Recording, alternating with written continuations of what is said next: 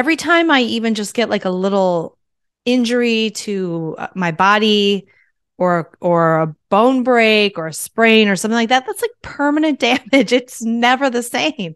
So why are we encouraging this kind of thing? Oh, you don't like it? Just fucking cut it. Let's just get the surgeons.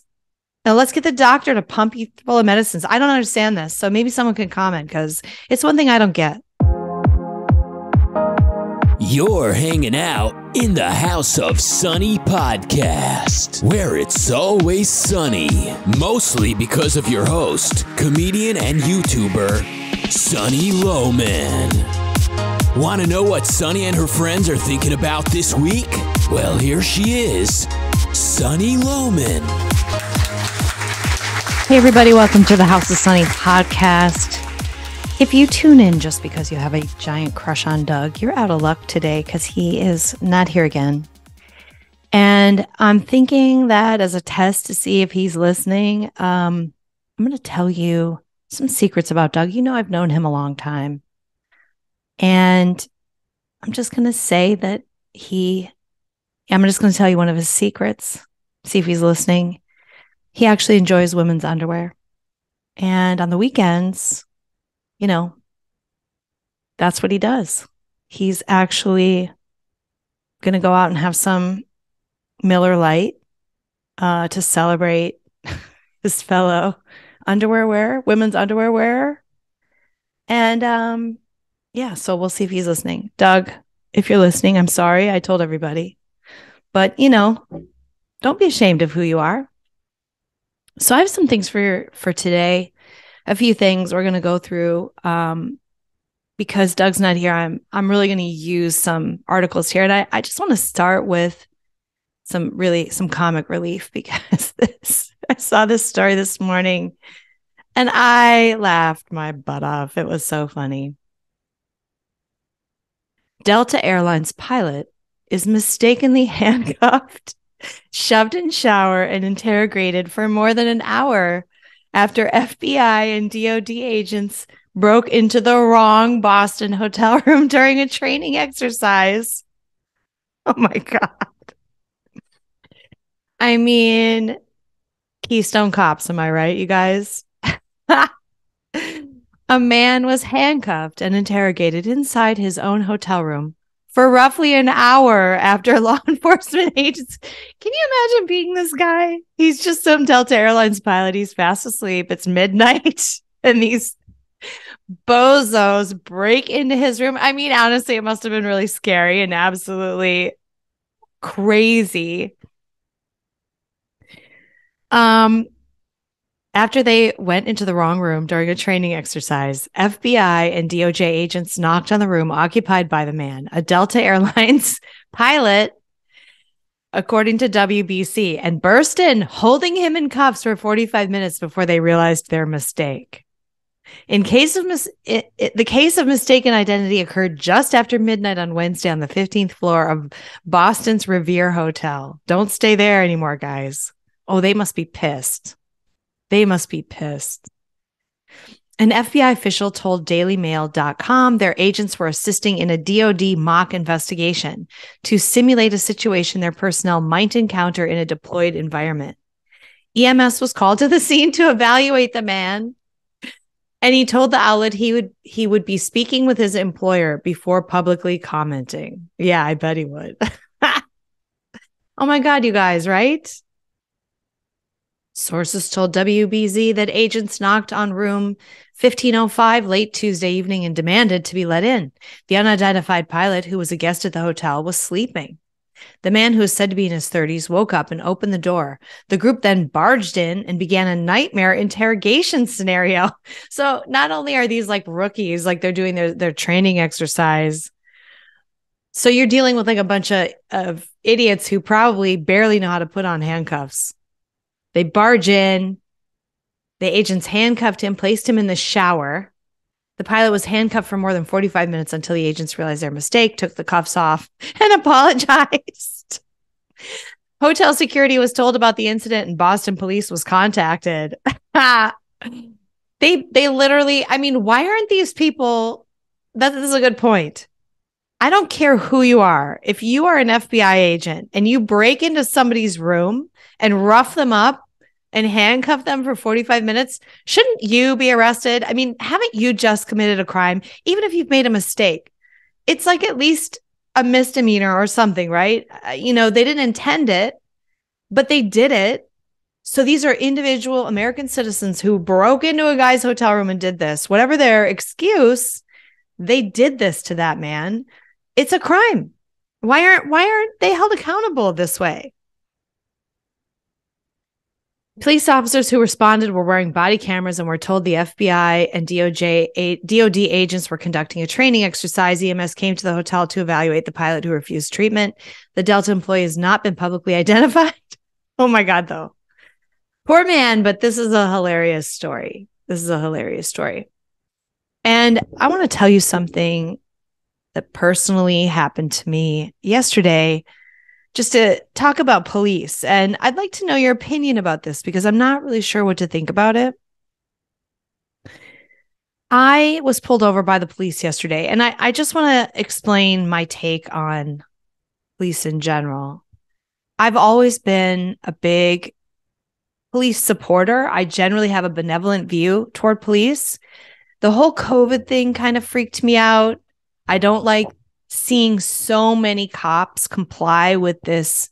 Where were the mass walk-offs? Good police could have banded together easily and walked off and said, we're not going to arrest people at the beach. We're not doing that. When you look at Australia and you see how the police just totally turned against their population, and you saw bits of that going on here as far as they were pushed in order to do things.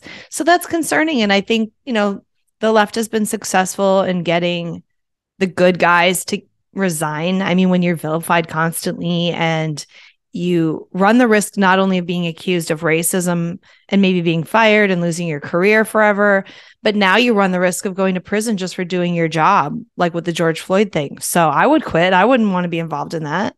I wouldn't want to risk jail because people are emotional and they're looking for political prisoners, scapegoats and stuff.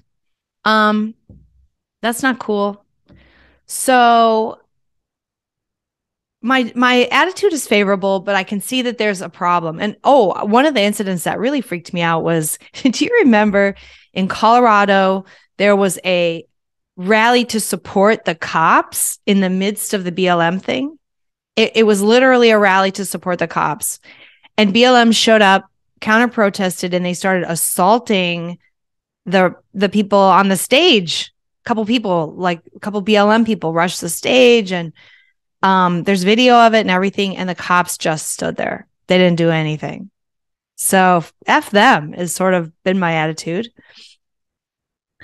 I live in a town. I live in Laguna Beach. I think it's a population of about 18,000 people. So it's technically a small town. And we have a small town community police department. And I have had 2 interactions with them so far, both unfavorable. Both I felt sort of like a little disgusted. The first one I'm not going to get into because I'm unclear about the law in California. It's weird, how laws are just so strange here. And I was going to go down to the police department and they actually came to my house. My neighbor, I'll just tell you briefly. My neighbor wanted some guys to come on my land and do a survey and pound stakes and shit. And he didn't call and ask us. He just wanted them to be able to just come on. And for some reason, he had the cops come over and basically accompany these people onto my property without asking me. And this happened, and I'm like, wait a sec, this is trespass. How can they be promoting trespass? It was confusing. So that's confusing. And it wasn't like anything weird. But last night, I'm driving home from driving my daughter home from school, small town. My daughter, I didn't really even know this, but she was kneeling on her seat with the lap belt around her waist, but kneeling in her seat and sticking her whole body out the window. Okay. unsafe. And if I'd known exactly what she was doing, I thought her head was just outside the window. Couldn't really tell what the heck she was doing. We got pulled over. Fine. First cop comes out and I'm like, what the hell could you have possibly pulled me over for? Because I'm like literally driving 5 miles an hour in this small town from stop sign to stop sign, creeping along these like small town streets. You don't go fast. There's no violations I could even imagine. I stop at all the stop signs. Guy gets out, comes to the door, and he's very nice, and he explains, we pulled you over because your daughter, we didn't know if your daughter had her seatbelt on or not, and she was hanging out the window. And I'm like, oh, okay. So now I realize what has just happened. But the second cop car comes because they need 2 cop cars to deal with this, apparently. And this guy, he's a little bit older guy, comes out and he's pissed. He is so pissed. And he starts yelling at me, and he starts yelling mostly at my daughter in this very stern, like angry dad way. And she's like crying. I mean, he made her cry. He pounded, he was telling her all these scary stories. Like, I've seen, your head will get smashed and your car flipped over, your head would get smashed and blah, blah, blah, blah. Your mom could lose custody of you because this is child endangerment, $500 ticket. You don't want to give your mom a $500 ticket, do you? It was super intimidating. She's in tears. She's 8, right? Did it have to be like that? Like, I realized that we were doing something bad, and I actually appreciated that they pulled me over because I don't want my daughter hanging out the window. But do you feel like maybe this was an overreaction, and maybe cops need to remember who the fuck they are and who the fuck they serve? I am not their child, and my daughter is not their child. I am a member of the community. I fucking pay their salary. So treat me with some fucking respect. That's how I feel. And I'm not being treated with respect. And literally all of my interactions with cops prior to this have been 100% positive, where I felt like they were, with the exception of like one traffic cop on the freeway who was yelling at me to try to get me to admit that I was speeding, and was frustrated that I didn't admit it, because I have a very cool stepfather who's a lawyer who once gave me the best advice that I ever had, which was never volunteer any information. So I was prepared for this tactic of like trying to get me to say, how fast were you going? Well, how fast do you think you were going? You were going so fast. How fast do you Well, what do you think? No, I wasn't going to answer it. He was frustrated and he let me go. He was a jerk. But that was like my whole life. That was my only, I've been, pulled over maybe 10 times or had cop interactions maybe 15 times. Always positive. So, except for that one. So, since coming to California, it hasn't been so good. What do you guys think, though? Is the world is getting scarier? It's more dangerous for them. They're vilified. They're beat up. It's really, maybe, is it more of this us and them kind of stuff that those in power over us have managed to create? Is this why that's happening? He seemed really angry with us. So I just think he should have taken a breath and realized he's dealing with a child, and also a customer in a way, like, or a citizen. Let's put it that way. I deserve some respect. I don't need to be yelled at. I can be talked to. I was absolutely happy that the first guy was great. It was the second guy. Why do they need 2 fucking guys? I'm like surrounded by cop cars. Like, they're literally blocking me, and it's super intimidating and not necessary. I'm just a fucking woman with an 8-year-old with a lot in her mind, trying to get home. My 8-year-old does something dumb. And by the way, I grew up in a generation where you could ride in the back of a pickup truck, no seatbelt, like you could be flung out, and admittedly very dangerous, but you could do that and no one could pull you over because it was not fucking against the law. So like human species went forward, even though we were all doing super dangerous things. And I'm not saying that, I'm glad that there are seatbelts for us and everything, but let's just get over yourself. This is not necessary to overreact like this. they seem to be in a trend where they are overreacting. And I don't know if police departments are hiring cops now. Their criteria have changed because it's hard to get good people who want to do this job. So they're taking the dicks. They're taking the dickheads they wouldn't normally take, because normally you'd want cops who were calm people, who were able to control their freaking emotions, probably more than most people. Very stoic people. And now we're getting the hotheads. Fucking great. Love it. All right. Let's move on to a different topic. Anyway, I meant that first part to be funny. Fucking DOD and FBI break in on some poor sap. Let's arrest those guys for doing that. They committed a crime, right? Okay. I want to talk about the transgender stuff, the beer cans and all that. I wanted to highlight a clip because not enough people have shown this. Lady C actually finally broke her silence about the trans thing. And here's a woman, if there's anybody out there who has some experience, and Lady C is a relatively conservative person politically, not totally, but she's on the conservative side, but she's an intersex person. She's got something to say about this. This is a woman who, this is her claim. She claims that she was born where you could go in either direction. So that's technical intersex. And what they have to do in that moment is pick for you.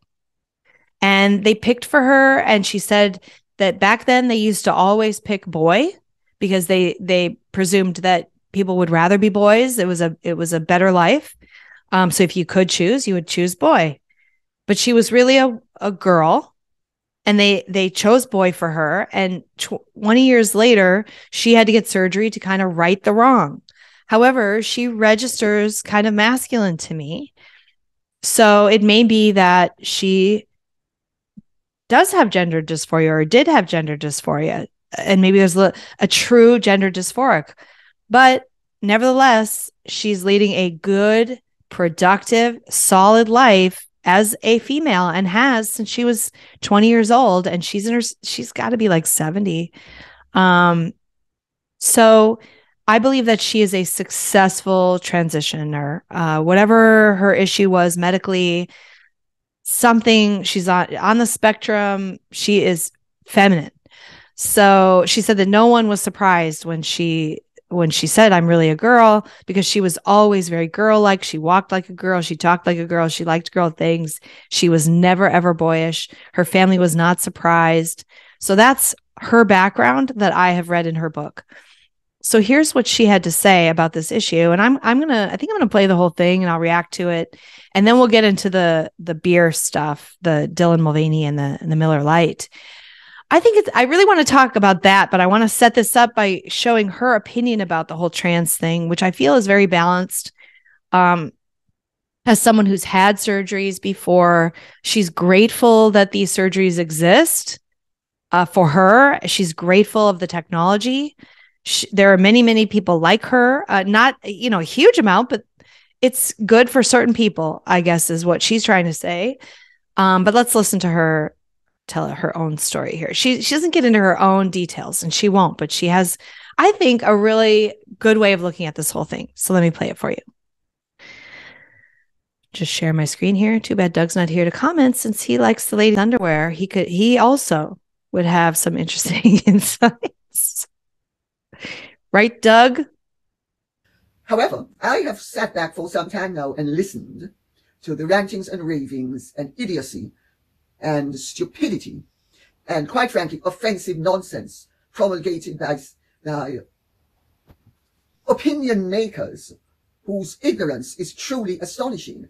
And I am now referring to people on both sides of that debate. Some of them make points that they do not fully understand the significance of, or the basis upon which they are making those points. In my opinion, Harry and Meghan have absolutely no right through RQL or Archie-Well. She's talking about, this came up for her. She's a royal, she reports on royal stuff. This came about because Harry and Meghan funded through their charity over in the United States in their California mansion, funded through their charity, a United Kingdom program to create a school like a where boys will not be boys. It's some kind of creepy. Anyway, that's what she's commenting on. However, they're going to pronounce it today, to be entering the debate and to be making through various affiliations with various organizations that they want to influence the fact that they now want children in primary schools to be taught about gender.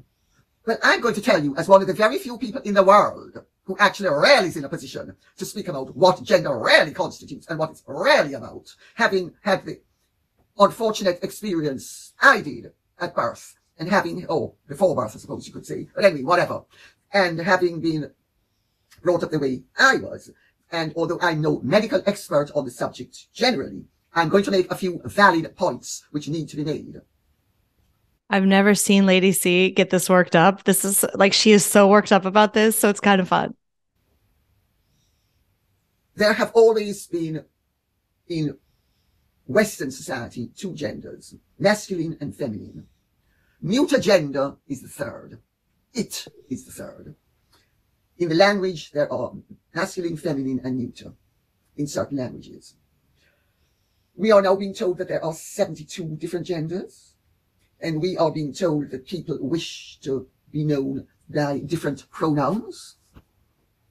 Well, I'm very civilized, and I am polite enough that, for instance, I did a TV show called Celebs on the Farm with a very nice drag queen. And we all got along like a house on fire. And when Cheryl was in the full regalia and the makeup and all the rest of it, we all called Cheryl she. And when she wasn't in the full regalia, we called him he. He was not, now this is just politesse.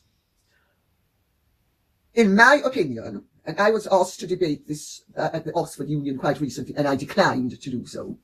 But I'm going to say it now because I'm getting heartily sick and tired of every ignoramus poking their oar into something they know nothing about. There are basically two sexes, male and female. XX and XY are the chromosomes. Chromosomes were only recently discovered. When I was born, they didn't even know about chromosomes. That tells you how recent chromosomes are. However, within XX and the XY, there is a hugely wide range. Because chromosomes are not the only constituent parts of sex and or gender. Hormones affect the way a fetus develops. There have been studies done that indicate that transsexuals are actually people who have one set of chromosomes, but due to hormonal development in utero, they develop effectively the brain of the opposite sex. Now, there are other, so you could say that arguably transsexualism is the most extreme form of intersexuality. But there are many other forms of intersexuality. XXY, XYY, loads of other chromosomal differences. And you have, for instance, absolute androgen insensitivity syndrome, where the fetus, which is XY, so is biologically male, develops because it is androgen insensitive. That means it will not accept male hormones. So I'm just going to forward a little bit here. Hormones, female hormones. We're all, to an extent, neither purely one sex or the other, if you look at it like that. But we all basically fall into one of two sexes. And the few people who, because of something that goes wrong in the gestational period, don't, are called intersex. And they then, nowadays, because of the advances of the surgical advances, they can be approximated into the gender that they really ought to have been in. One thing I wonder about this, though, like, let's say you are born in a male body, but you have, because of hormones or whatever, you have the brain of a female. Is it really important for you to, have mutilating surgeries? Why can't you just present as a female, be feminine, be gay or whatever it is? Why can't you just act accordingly? Why do you have to change your body? This I don't understand, because, medical surgical intervention is so extreme and dramatic. Anytime you are cut, you have scar tissue, you have potential infections, you have nerves and muscles and areas that just don't work the same. You got continuing other problems. In the case of people taking hormones, you have, doctors do not understand hormones and how to balance them. And everybody has a different baseline, and bodies are so like, why can't an intersex person just be what they are and just make do, like they did before surgeons got involved? If people were born like this, they just made do and they were what they were. And I mean, is that so miserable to not have surgery? It's like, if I'm born with a nose I don't like, and I really hate my nose and I'm super self-conscious about it, and let's say it's a huge freaking honker. It's like a freaking, what's that, Rostand? Cyrano de Bergerac nose. Like, let's say it's like super out there. Yeah, I can get a nose job today. I can get a nose job. But 100 years ago, I couldn't get a nose job, and I just lived with it. And life went on. Today, we see women mutilating their faces with fillers and implants, men too, and facelifts and brow lifts, and like beautiful young women who are models, or in order to become models, mutilating their faces. They're having surgeries and they look fine and everything, but there are scars in there, and there are, maybe they're going to get headaches, or, I don't know. But every time I even just get like a little injury to my body, or a bone break or a sprain or something like that, that's like permanent damage. It's never the same. So why are we encouraging this kind of thing? Oh, you don't like it? Just fucking cut it. Let's just get the surgeons. Now let's get the doctor to pump you full of medicines. I don't understand this. So maybe someone can comment, because it's one thing I don't get. And as I say, with absolute androgen insensitivity syndrome, they are women, even though they are XY. So it's not as straightforward as just hormones. However, I'm going to tell you from my own personal experience now, and not only my personal experience, but my observations. I'm going to start off not with myself, but with Mickey's puppy, Diesel. Mickey gave birth to 4 puppies. The first was stillborn, 2 girls and a boy. Diesel entered the world. Whoa, I'm a big, strong, powerful man. He oozed masculinity from the moment of his birth. There was no doubt that Diesel was a boy. And he has grown up to be hyper-masculine. That is nature. Now, to go on to my personal circumstance. When I was born, because they didn't have the techniques that are available nowadays, and the masculine gender was regarded as the superior gender, girls born with my defect were brought up as boys. It changed within a few years of my birth, but that was the reality. There was never any doubt in my mind, or the mind of anybody who knew me. I'm just going to forward this part because I kind of explained this. I was never interested in sport. Still, I'm a real tomboy. And me, thank you very much, but no thank you. I still play with my dolls.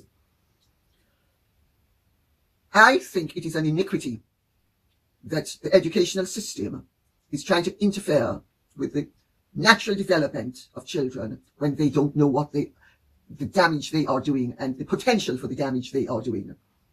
Children should be allowed to develop naturally. I have 2 sons and they didn't have a father, and they are both masculine and they are both straight. Nobody influenced them. This was a matter of nature developing. Why should any educational authority be teaching children about gender in primary school? I'm here to tell you, having lived it if there is a problem, it manifests itself pretty early, and the child knows it, and the child will tell the parents. Now, some parents don't handle the situation well. Mine certainly didn't. But it doesn't. Another commercial. It must have. But it doesn't alter the fact that the educational authorities have nothing whatsoever to do with this, nor should they. Everything in life has a maturation point. Until the age of puberty, children are basically new to gender. That doesn't mean that they're not aware of their gravitation to one gender or the other, but they are not sexualized. They become sexualized biologically at the age of puberty. Until then, they are quite rightly not biologically sexualized. This is the way nature set it up. Who are these people? What gives them the right? I mean, the first 21 years of my life were damaged, if not totally destroyed. By all sorts of medical experts who didn't know what the hell they were talking about. And when they did, were happy to take my father's money and and lock me up in a hospital and give me shock treatment and shoot me up with hormones of the opposite sex. I mean, that is real abuse. Do you think I'm unique? Sadly not. There's the famous Dr. John Money case of John Joanna, and they both ended up committing suicide. And Dr. John Money was supposed to be one of the world's experts on the subject. He was at Johns Hopkins. And if he and the doctors stam with me caused such damage, when at least they had some medical knowledge, how dare these Harrys and Meghans of this world try to have supposed experts who don't know what they're speaking about interfere with children? I'm going to wrap it up really simply. A woman is somebody who has a vagina. A man is somebody who has a penis. If you are a transsexual and you wish to surgically alter yourself to accord with your internal personality, I'm not arguing with that. However, until you do it and have a vagina, you're a man. You're a man who wants to become a woman, but you're still a man. And thereafter, I have nothing against transsexuals being accepted in the gender that they end up being with surgical advances. Now, this gets into a huge debate in terms of when it is appropriate to intervene and when it is not appropriate to intervene. And that is not a fit subject for discussion here now, because we are getting into the complexities of a very specialized subject that it doesn't help to have too much outside interference involved with. And I'm not getting into that. I'm not a specialist on that subject. And although I do have rather more knowledge of it than the average person because of my situation, which although it wasn't the same, it means that I can understand the dilemmas they had. And I'm also going to say right here and now, I fully support J.K. Rowling. And who doesn't like it can lump it. Because the trans lobby seems to have hijacked transsexualism and turned it into something that it is not. Because if transsexualism is the most extreme form of intersexuality, it is a valid medical condition. On the other hand, if it is men dressing up as women and getting fake tits and fake faces and then deciding that they're going to keep their original organs and we are to call them women, I'm sorry, they are transvestites. Now, I accept that there are parallels between a pre-operative transsexual and a transvestite. Intent becomes the issue. And no, I do not accept that a transvestite is the same as the gender that they are presently representing. As I say, with Cheryl Hole, we were very happy to call her she. It would have been ridiculous to do anything else. That's politesse. But when you have doctors losing their practice certificates in this country because they refuse to agree with the medical profession that somebody with a beard and a penis should be called a woman, I'm sorry, anybody with a beard and a penis is a man as far as I'm concerned. If the man with the penis is a pre-operative transsexual, I'm happy to say, yeah, he's a pre-operative transsexual. But until the point that he's had everything altered. I'm sorry, he's not a woman. So I've now plunged into the whole thing in a way that I never really did intend to. But I'm doing it because how dare Harry and Meghan? First of all, Harry is the absolute example of a man who is, as they would say in Jamaica, a man Paulo. He's a mouse of a man. How can you respect somebody like him? I mean, look at his body language. His body language is anything but masculine. I mean, several people have asked if he's secretly gay, and quite frankly, I can see why they've asked it, because he has the body language of a very desexualized child. If he's the example of masculinity, well, you can understand why Meghan likes bananas so much. All right. That's probably enough. So I love hearing that word transvestite again. We've lost that word in our language. There's no such thing as a transvestite anymore. They're all transgenders. They're really changing our language a lot. Like everybody's queer. Everybody's queer. Everybody's on a spectrum. There's no male and female. There's no transvestites. There's only transsexuals. Calling them a transvestite is an insult. But these are literally men who just like dressing up like a woman. And that is what Dylan Mulvaney is, in spite of the fact that he's had his face shaved down, his bones shaved down to resemble more of a female face shape. In spite of the fact that he's wearing, like, he's stuffing a bra and dressing like a woman. And when I say dressing like a woman, like, he's not really dressing like a woman. He's dressing like, I mean, at times he dresses like a woman, but he's dressing like a flamboyantly gay's idea of what a woman is. Like, it's so transvestite. It's not female. It's not like a woman.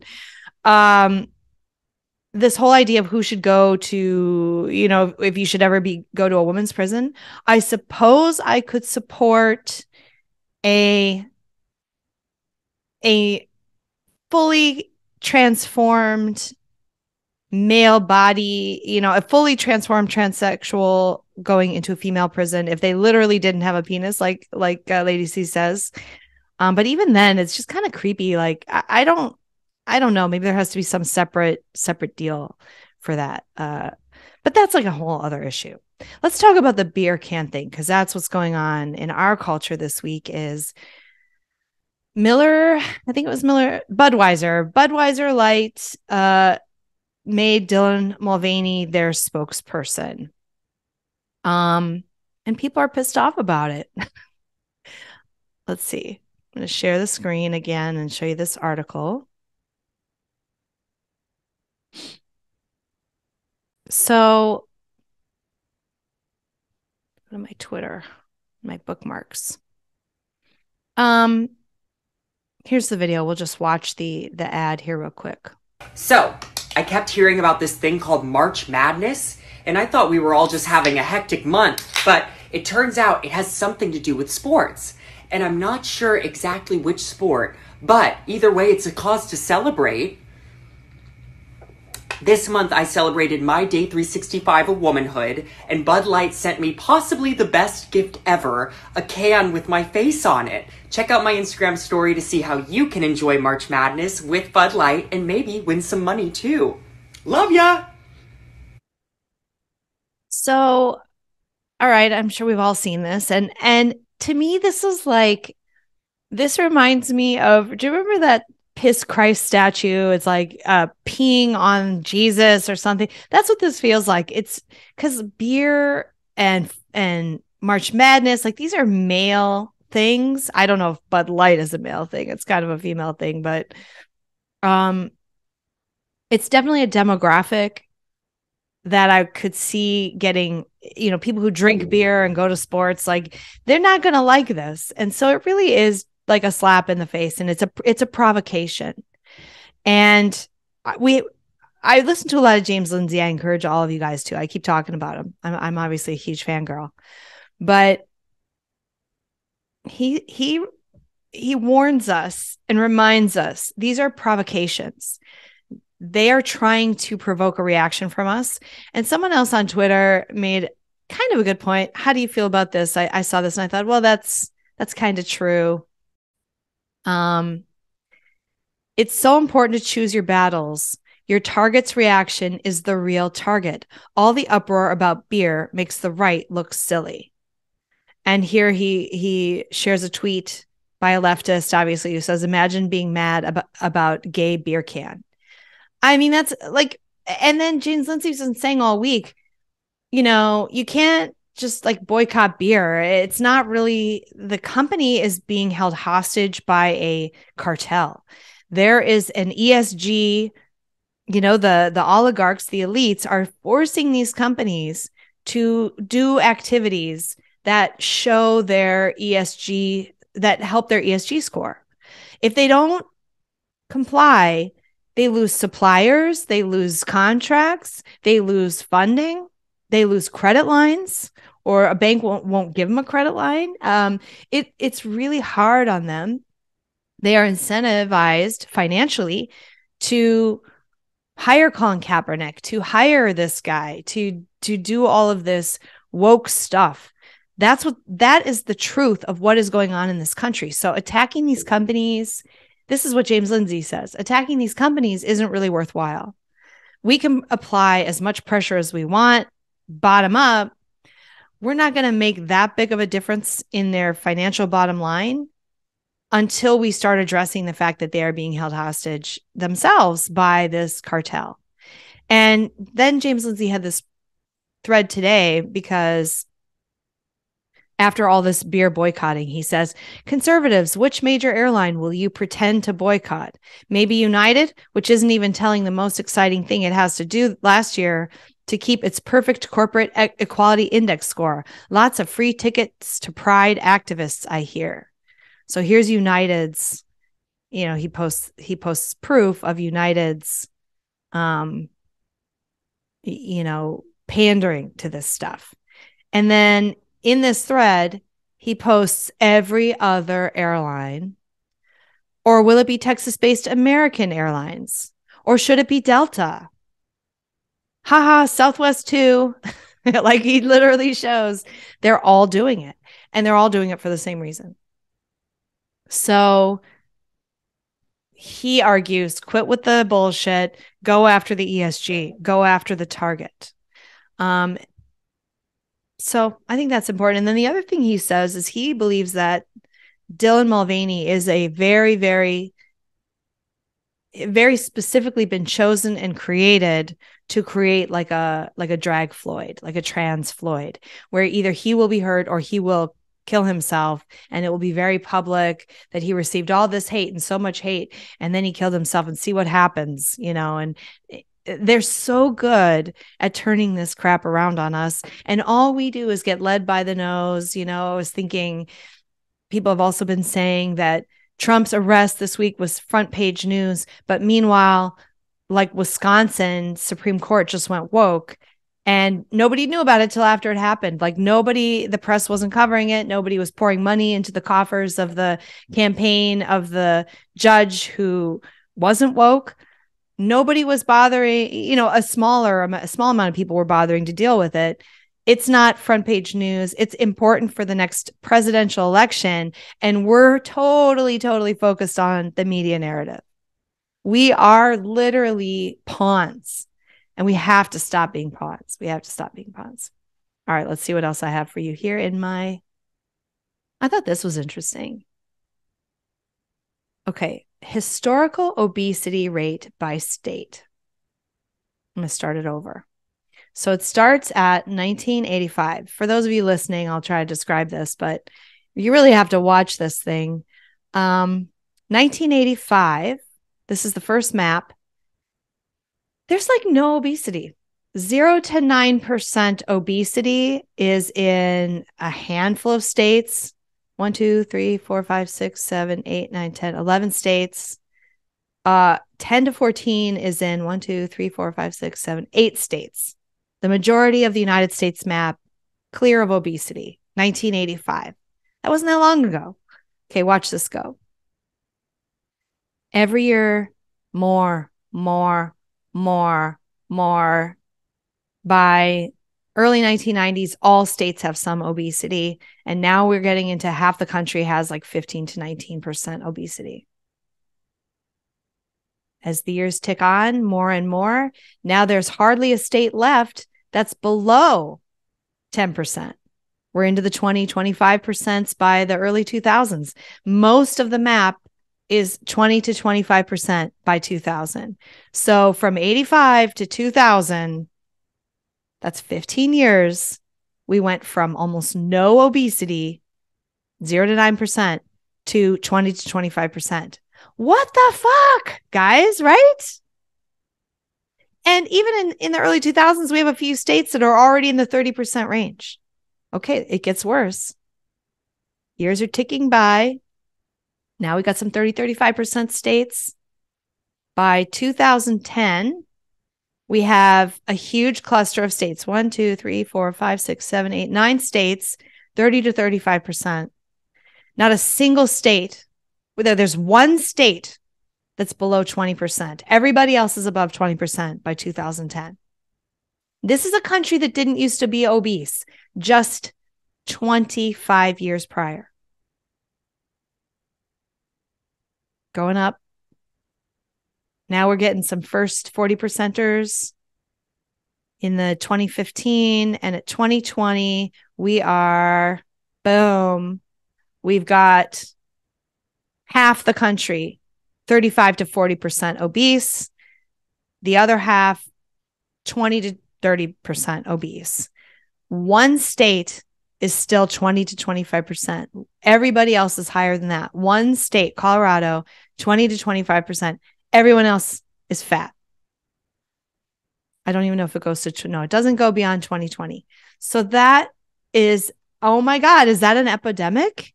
I think that's an epidemic because obesity is really dangerous and it's killing people. What I wonder, I don't want to be xenophobic or I don't even know what you'd call this. People are going to call this racist. I don't mean racist. I'm talking about an influx from South America. South Americans tend to eat a lot of fried foods. Culturally, they tend to be a little chubbier. Has our immigration caused these numbers to go up? Maybe a little, but most of it, I mean, go to any mall and you'll see a ton of obesity there. So from all the races, Black, white, Hispanic, except Asians. Asians are still skinny. You go, Asians. See how long that lasts. So what do you guys think about that? Why are we getting so fat? 1985 to the present. Obviously, the food pyramid is bullshit. But when are we turning this around? When are we going to choose health? I'm really worried about it because I know from firsthand experience how jacked up our medical system is. I mean, this has got to be one of the reasons why our longevity rates are declining. Not just, COVID and the vaccines and things like that. Not just suicides and fentanyl overdoses, but obesity is out of control in this country. And now, of course, what are we doing? We're celebrating it, right?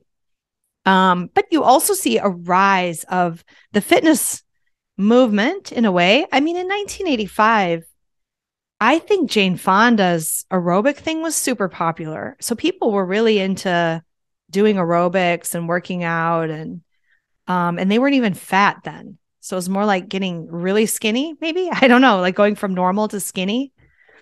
But now it's out of control obesity.